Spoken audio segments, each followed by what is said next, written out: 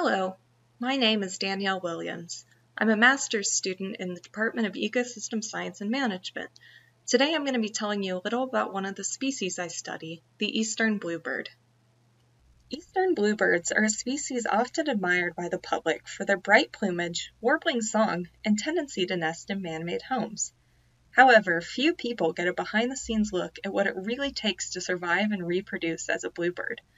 Today we will go past the nest box walls and into the secret life of the bluebird. The first step in any bluebird's nesting cycle is finding a place to raise their young. They are secondary cavity nesters, which means that they nest in holes in trees, but do not create the holes themselves. Instead, they use cavities that were originally created by woodpeckers or formed when a tree limb fell. Nest boxes provide a space that is similar to a natural cavity, allowing humans to attract them to their yards and fields. Once they've found a box, nest building begins. The first signs of a bluebird nest are a few pieces of grass scattered on the bottom of the box. Though males often display to females by carrying nest material in his bill, this is all for show. In reality, the female does the majority of the work during building.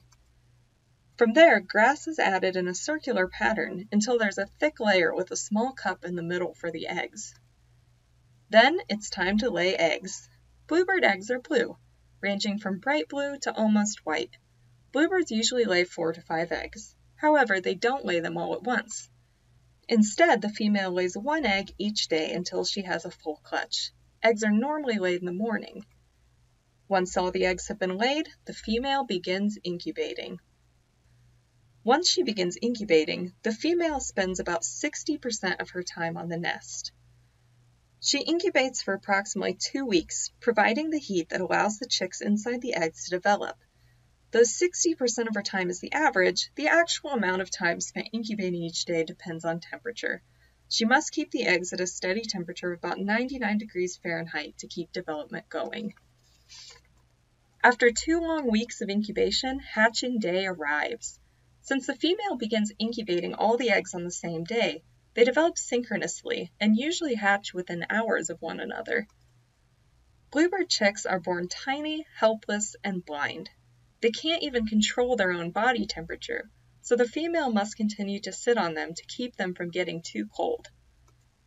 From here on out, feeding is the name of the game. Parents must try to get as much nutrition to their chicks as they possibly can.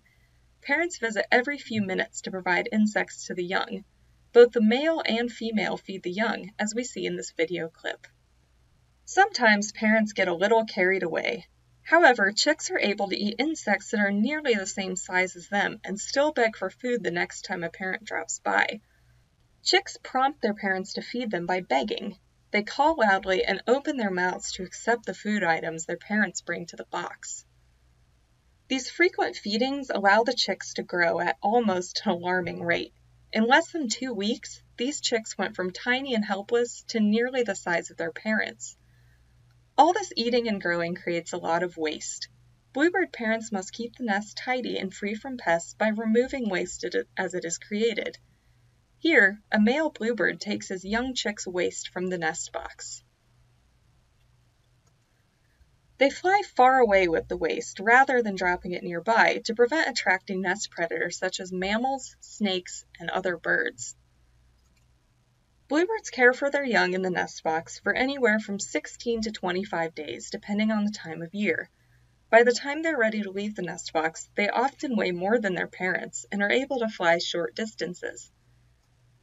A young bluebird's first flight is the distance from its nest box to the nearest tree or shrub. Flying from the nest box is referred to as fledging.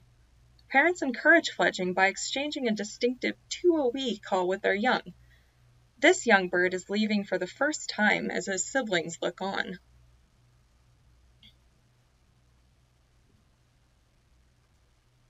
You might think fledging spells the end of the breeding season.